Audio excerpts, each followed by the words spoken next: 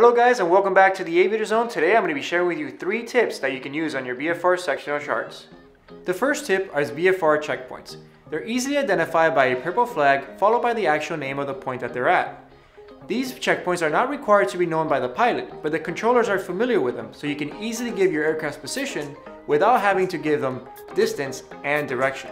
The second thing we're going to talk about is lines of longitude. Every minute that you see on your chart is 1 nautical mile. You can easily use this to determine distance without having to bring out your plotter.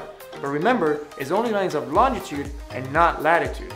The third thing we're going to talk about is using a VOR to communicate with flight service station. If you're really far from the stations, you can easily identify VORs that are capable of doing this if you see the frequency followed by the R on the top of the box. You simply put that frequency in your COM1 and the VOR frequency in your NAV1, and now you can transmit on that frequency and receive on the VOR and communicate with flight service station.